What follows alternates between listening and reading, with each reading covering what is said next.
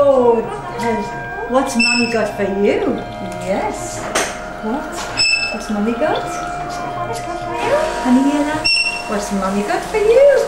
Mummy's got a treat for you. What Mummy's got? Mummy's got a treat for you. Yes. Well, and have you been a clever boy? Are you Mummy's clever boy? Can't believe it. No one's paying attention to you. Mummy's clever Isn't that boy? incredible? Oh, we're not. Eh? Not yet. We've got time. Come on then, Mummy's clever boy. Oh, look then what, sweetheart? It's a bit affectionate, isn't it? Yes. Hello. Hello, my darling.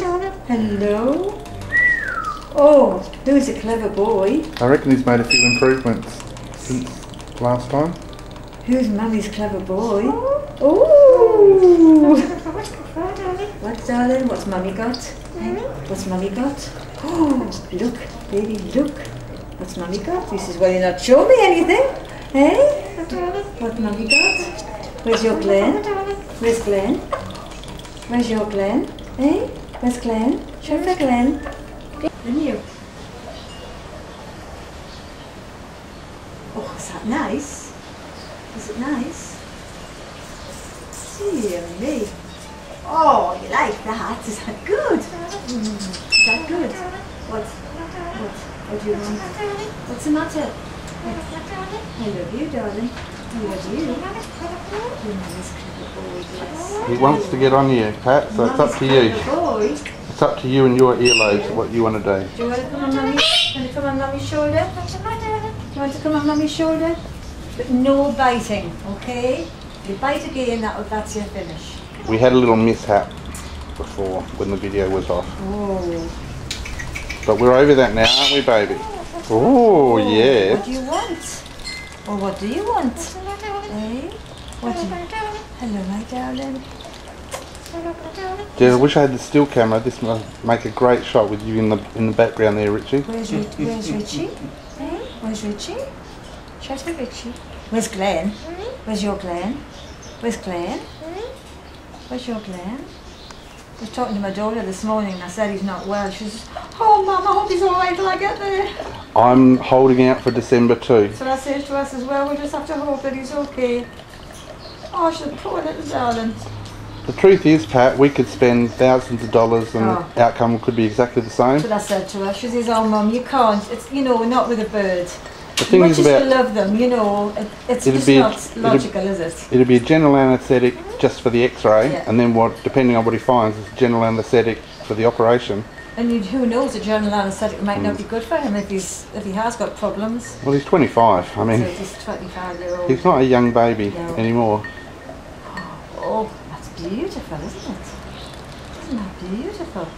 Is that quenching your thirst, darling? Eh? Is that quenching your thirst? Oh. Baby does seem to like it out here. Nice. What's more, darling? Mummy's going to have some. Oh. Don't you do it.